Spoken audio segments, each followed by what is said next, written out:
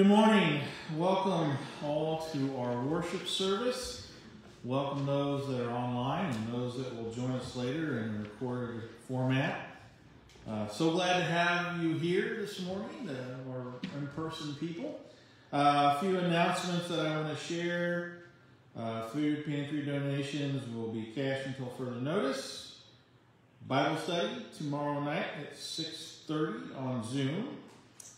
Sign-up sheets for ushers are in the fellowship hall, so if you have been an usher in the past, please sign up if you're ready to be in in-person worship. And also, the fellowship hall will be open now for those that would like to come but are not quite sure about being in the sanctuary yet.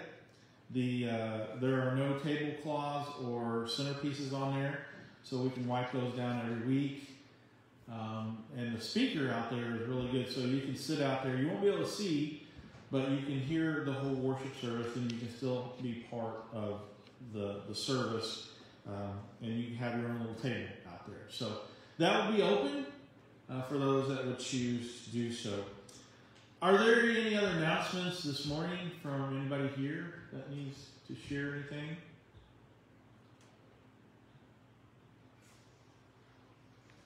Well, if not, let us begin our time of worship with a word of prayer. God of immeasurable grace, you meet us in our time of need and cause your face to shine upon us. You sent your Son into the world that we might be saved, and you fashioned us into vessels of your love and light. Redeem us this day, O God, that we may be found worthy of the one who came to bring life. Amen. Our first hymn is for the healing of the nations. Lord,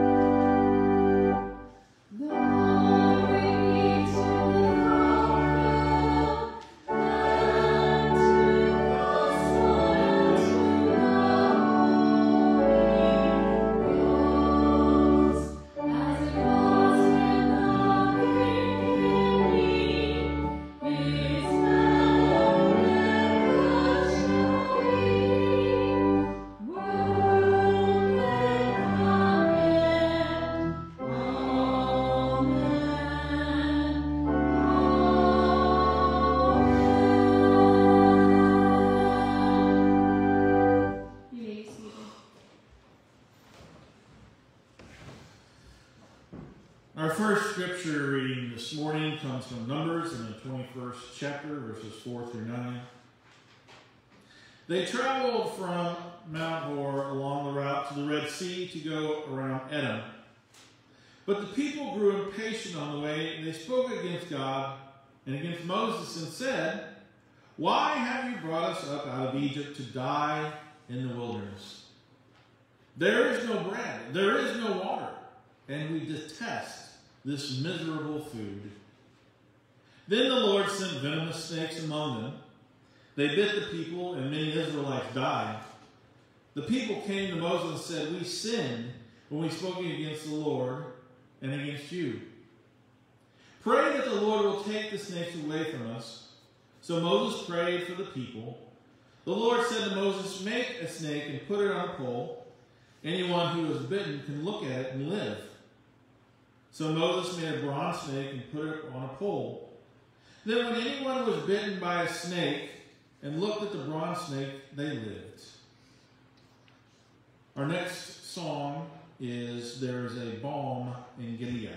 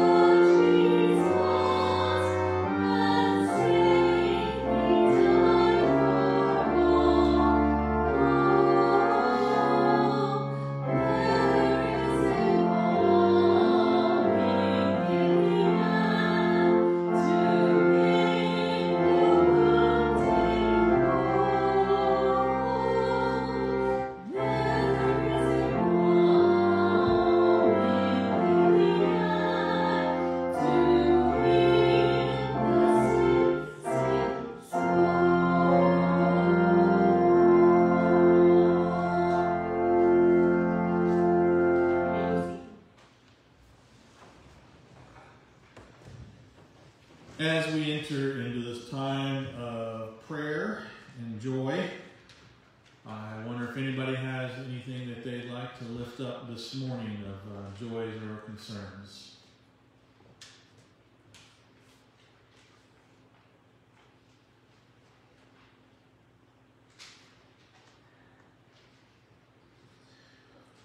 Well, I think we need to continue to pray for our kids. They're going to be, the schools will be heading to spring break in the next several weeks at different times. So just for travel families, I think a lot are really wanting to get out this year, so we just pray for them. Some bad storms out west that we're glad we're not getting, and that 3 to 6 feet of snow, and tornadoes in Texas and so forth. So just pray for, it just seems like, from last year to this year, let's add another thing. And so we're just thankful for where we're at right now, and that there's no major things going on for us. So thankful for that. So if there are no concerns or joys, let us go to the Lord in prayer.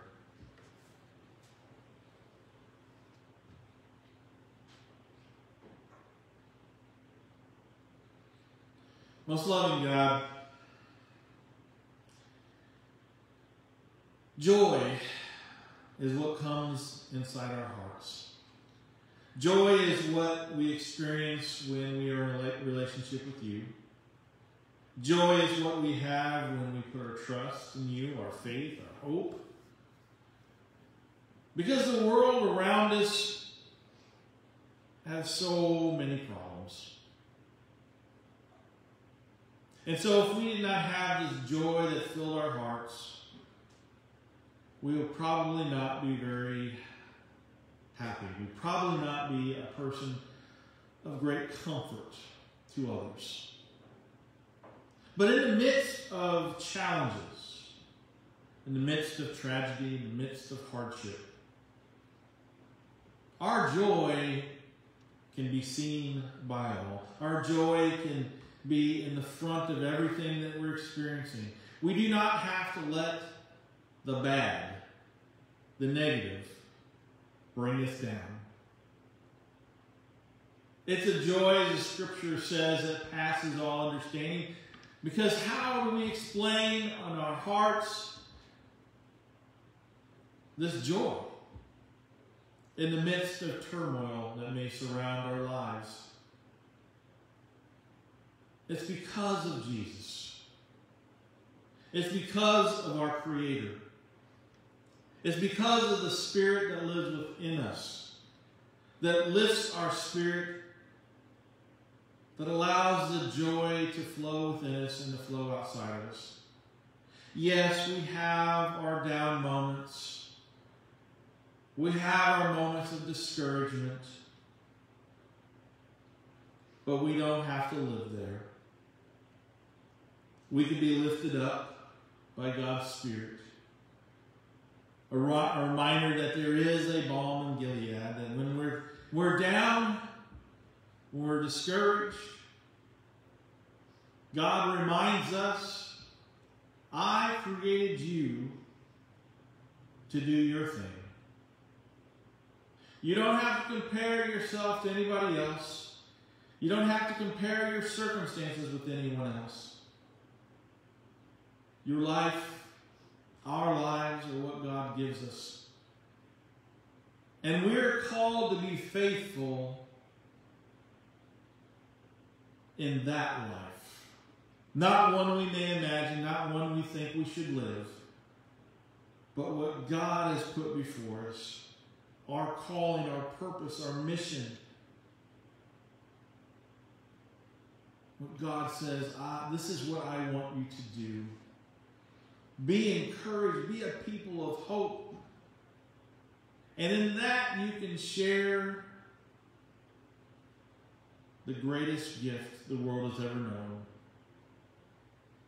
The Spirit of Jesus. And so this day we pray in that Spirit. The Spirit of Christ, our Savior, who taught us to pray. Our Father, who art in heaven, hallowed be thy name. Thy kingdom come. Thy will be done on earth as it is in heaven. Give us this day our daily bread, and forgive us our trespasses, as we forgive those who trespass against us. And lead us not into temptation, but deliver us from evil. For thine is the kingdom, and the power, and the glory forever. Amen. As we enter this time of our tithes and offerings, if you've not done so yet, you may go back and give your tithe or offering. For those at home, if you have not sent your offerings in, please do so at your earliest convenience. And take this time and to give thanks for what God has done for you and blessed you, as you have a grateful heart, as thinking of what God has done.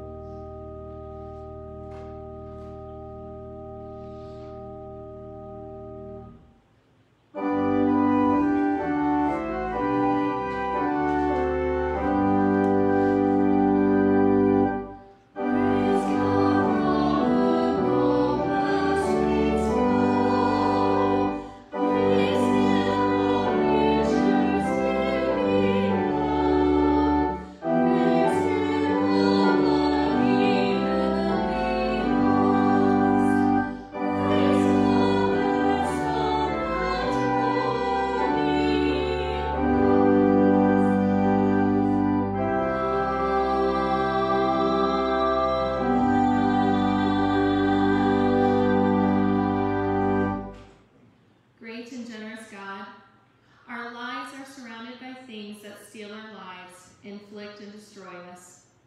The tithes and offerings we share with you this day are a way of keeping focused not on the things that would take life away, but will renew our lives: hope, love, compassion, empathy. As the Israelites looked to a serpent on a pole for healing, we look to a Savior on a cross to be brought back to life. In that holy name, Jesus the Messiah, we pray. Amen.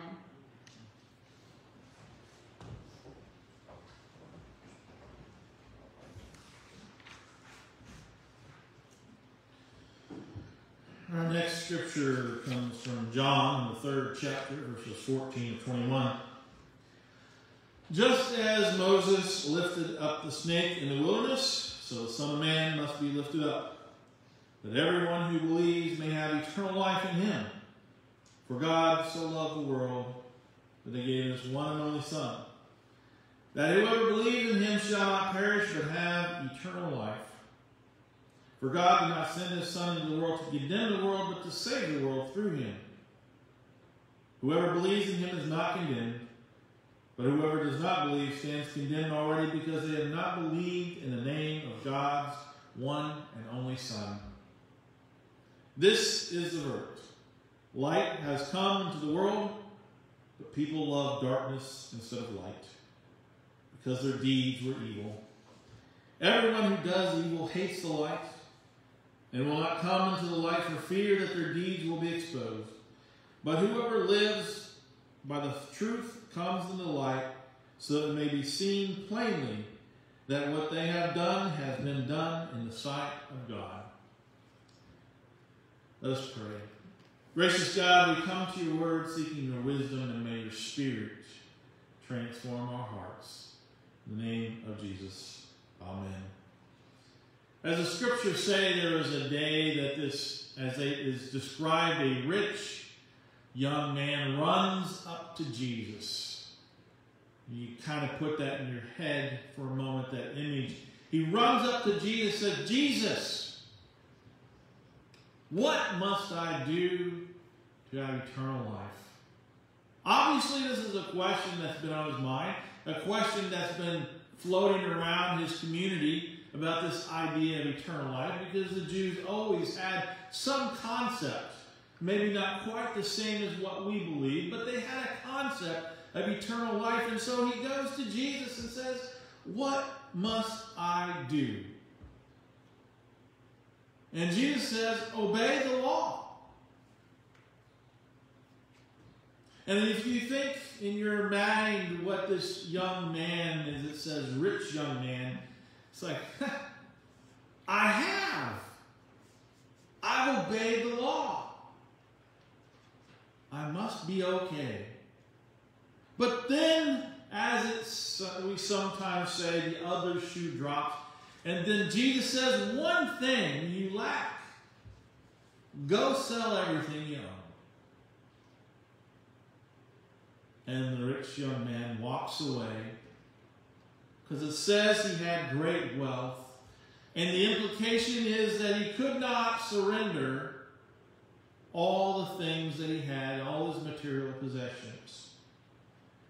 And Jesus says it is so hard for the rich to enter the kingdom of God. And the disciples are observing this. And as we take a glance at it, we might make these assumptions that are incorrect. We might make an assumption that Jesus is saying it's easier if you're poor to go to heaven than if you're rich. But that's not even close to what Jesus is saying. When you get the concept of what the disciples say, that who can enter the kingdom of God if the rich can't? Because you have to understand what is behind their thought process. If you're rich in this day, you are blessed by God. If you are poor, then maybe you have sinned. Maybe you're being punished. Maybe there's something wrong with you. So obviously, the rich will enter the kingdom of heaven because they've already been blessed.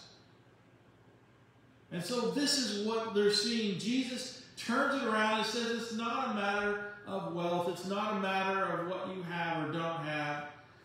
It's a matter of what's inside your heart for salvation.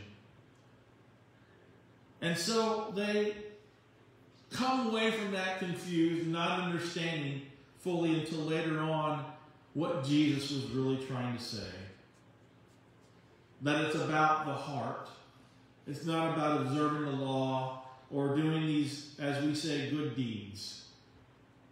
Salvation comes, as we would believe in our church, through grace, through this free gift from God. But even that whole idea of salvation can get a little confusing. It's a word that we use in church, and if you look at other denominations and the language, you might hear about getting saved or being born again. That language is all interchangeable. But what does it mean? What does it really mean to be saved? We hear about having our salvation, saved from something. But in the church, salvation is specific about salvation through Jesus, through his death, through his sacrifice, death, and resurrection. And so when we think about salvation, even in the scriptures that Jesus said, people don't fully understand what their relationship with God really is. There's 4 people I want to share with you that we find in Scripture that 4 different categories of salvation. I'll say it that way.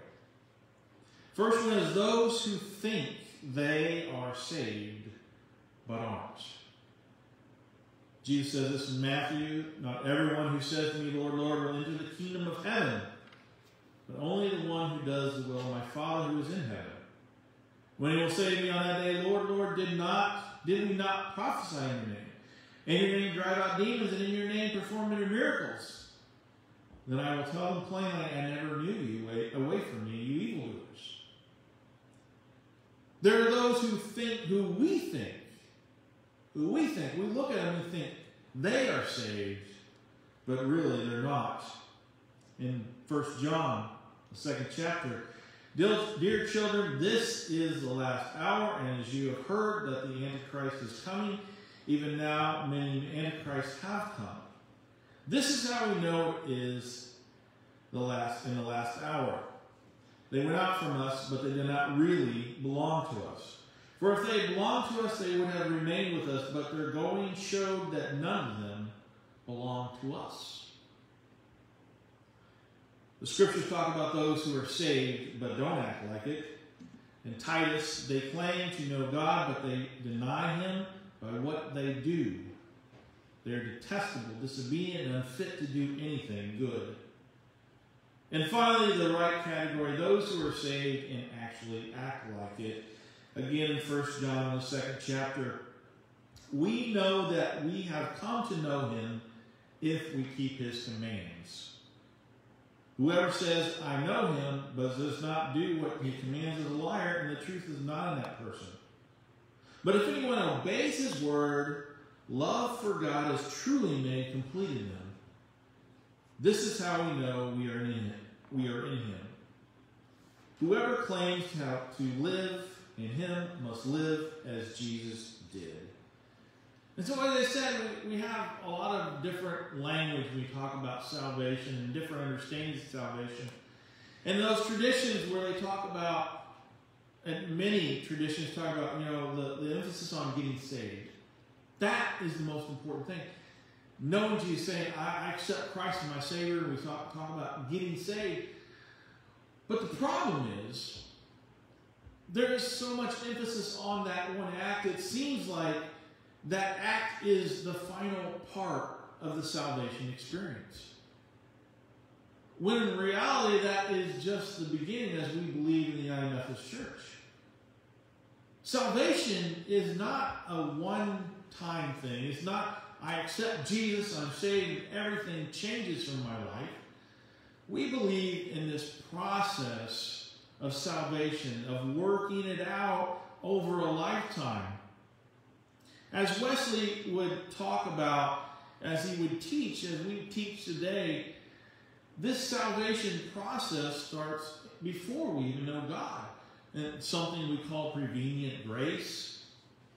Grace before. It means simply that God has extended grace, this gift, to people that don't know him, that hate him, that are doing anything they can to rebel against God. This is the same people grace was extended that crucified Jesus. They didn't understand what they were doing. And because they didn't understand, God offers this grace. This means that they may come to know God. They still have to choose. But this is the idea of when someone asks, why do we baptize infants? Some traditions do that. It's because this idea of prevenient grace, because we believe that before, like an infant even understands anything, that God is already working in that life.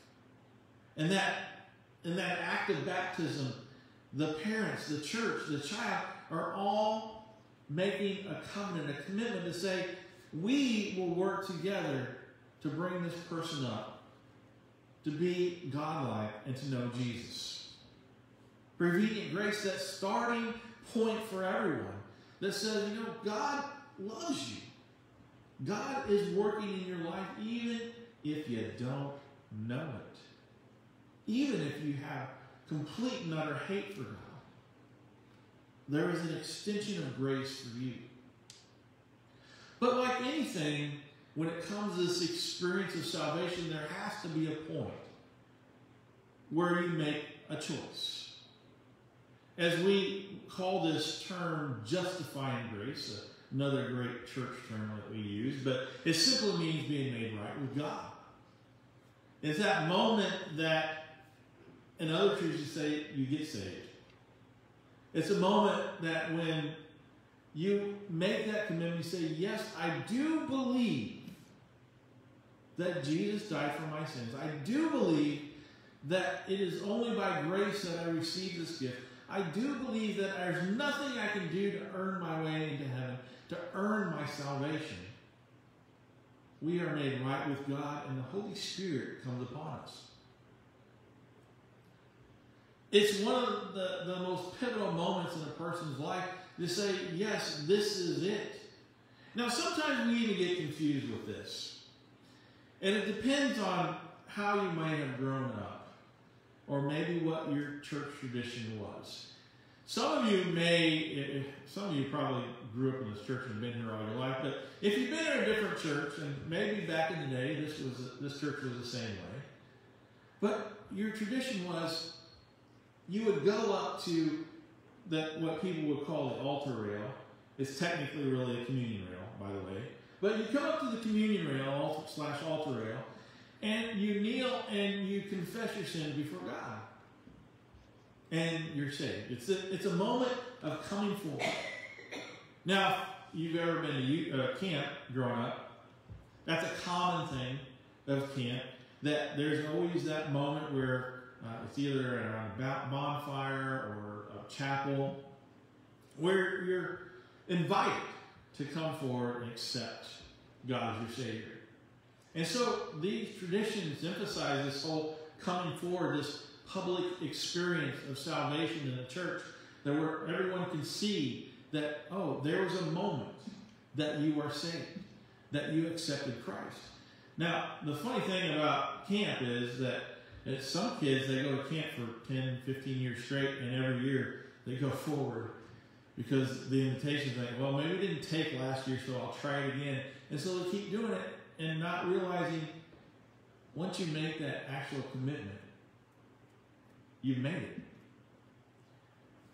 But see, that's an image that we have, is that's how you come to know God. That is when you make that commitment. But that doesn't happen for everybody. For years, I struggled with that because that was not my experience. Because when I came to know God, there's no way I would ever come up in the front of a church of everybody, of people. You couldn't get me, dragging me up into the front of the church, in front of people, to say I accepted Jesus. But sometimes, like myself, it happens over time. It doesn't have to be just one moment to say, okay, now that was it. For me, it was over a time of 4 to 6 weeks that I heard about God, that I processed those things, because I'm an introvert, so I have to internalize everything and process it and think about it and analyze it and figure it out. And after that time, I believed. So wherever you're at in that spectrum, it does not matter. What matters is, was there a moment you made that choice? If there was, as the scriptures say, as we believe, you are made right with God, and you have received the Holy Spirit. And as I said, that some traditions, this is the emphasis. You're saved now, everything is okay. But what we believe in our tradition and other traditions is that is only the beginning part of the salvation process, because, as Wesley would call this, sanctifying grace. We have prevenient grace, justifying grace. Sanctifying grace is the moment that you receive the Holy Spirit. It's almost simultaneously as justifying grace.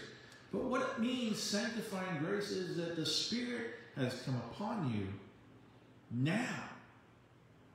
You begin the lifelong process of transformation. Every day is a decision. Every day is an opportunity to learn and grow, to be more like God. Some days we do it. Some days we don't. That's why it's a lifelong process that God works in us to transform us to be more like Jesus every day. It's not instantaneous. We'd like it to be, because most of us are impatient to some degree, and we're like, well,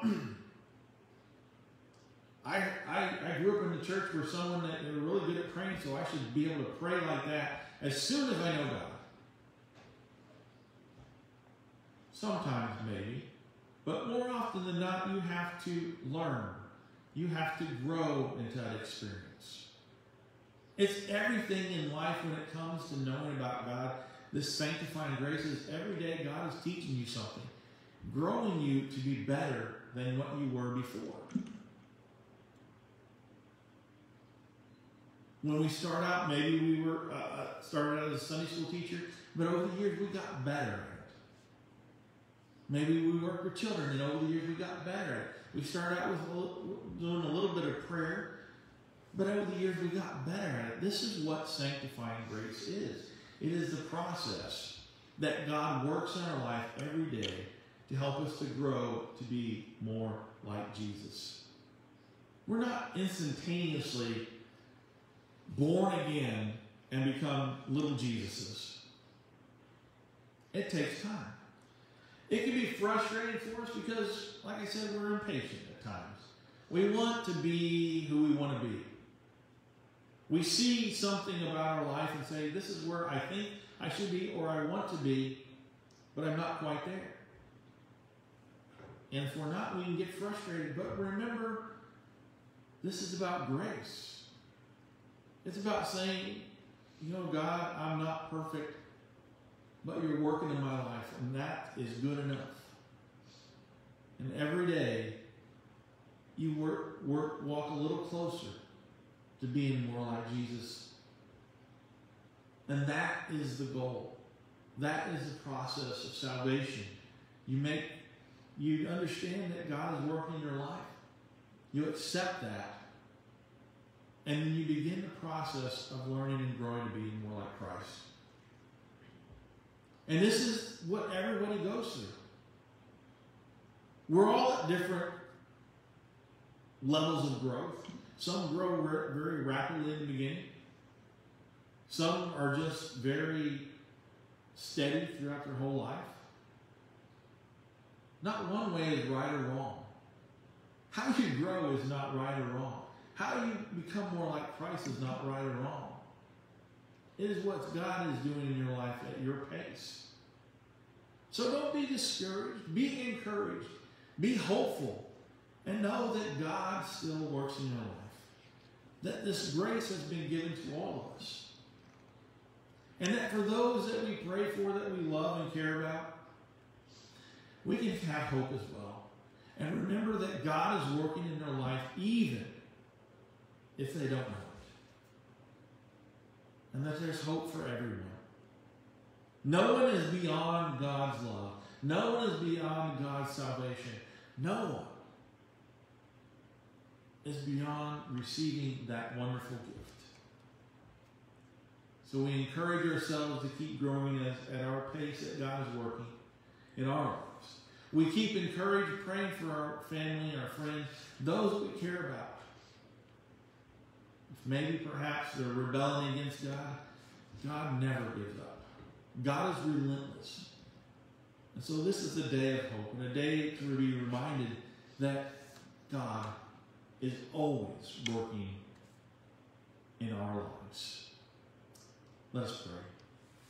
Gracious God, we thank you for the wonderful gift that comes through Christ, the gift of the Spirit of God. And may we continue to grow at the pace you have put before us, because we're all different. And remind us never to compare ourselves to someone else. We are at where we're at today because that's where you put us. And so we continue in hope and encouragement as your Spirit continues the process of transformation to be more like Jesus. In His name we pray. Amen. Our closing hymn is Grace Greater Than Our Sin.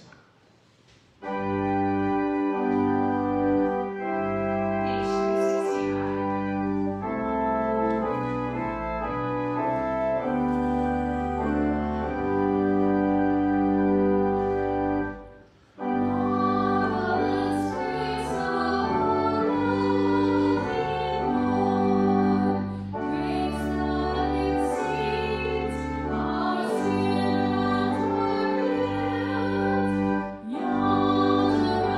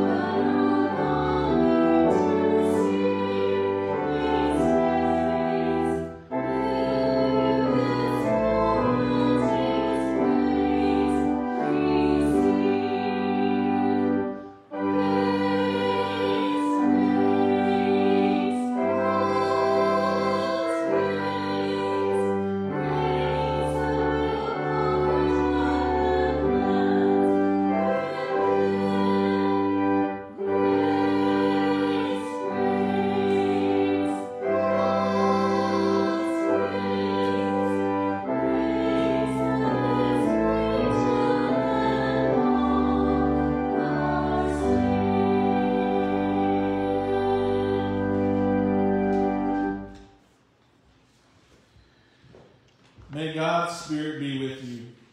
May the Spirit remind you that you are in the process of salvation. That what we are today will not be what we will be tomorrow.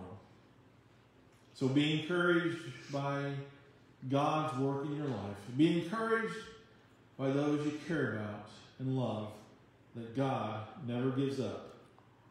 In the name of Jesus, amen.